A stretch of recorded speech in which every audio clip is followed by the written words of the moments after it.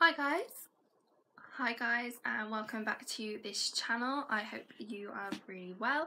So in today's video I am going to be reviewing this book, which is Sabbats by Edain McCoy. I think that's how you pronounce her name. And oh my gosh, I'm so sorry. Sorry. So in this book it talks about all the different Sabbats. So I use this all the time. I use it pretty much every Sabbat. I'll drag this book out of my bookshelf and I'll use it for everything because it's just got so much in here. I'm always turning back to it.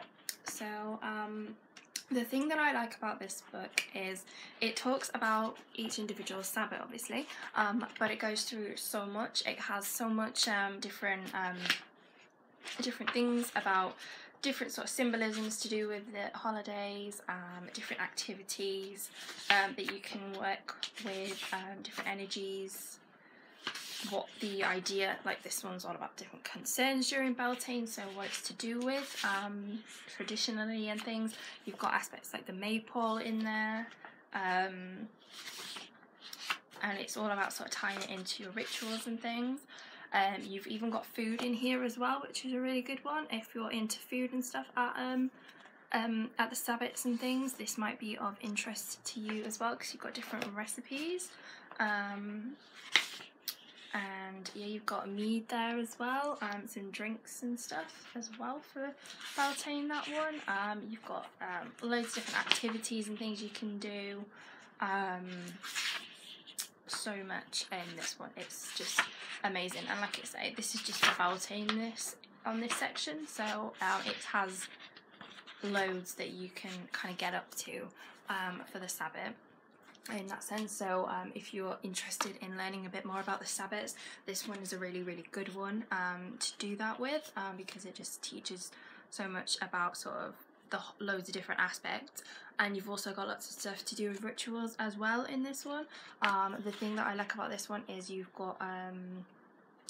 also got a solitary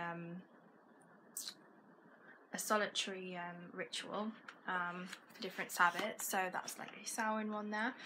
So you've got a ritual to follow there, and then they also have group rituals as well, which is really good. They've got music as well, so you've got music soundtracks and things as well. So that's like Midsummer there. So if you are in a coven or something, or you've just got a group of friends that you want to celebrate with or something, you've got an actual ritual that you can follow. And yeah, you've got the actual music pieces as well there. So if you play music and stuff, you could follow that as well. But it's really good for loads of different things like that.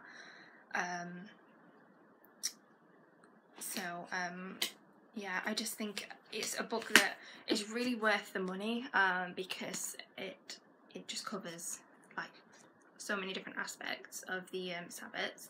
And you've also got your rituals in there as well. So if you want to learn about the Sabbats, if you want rituals to do for the different Sabbats, it kind of covers all of that. So any Sabbat work, this is probably going to be a really good one for you to have a look into, in my opinion.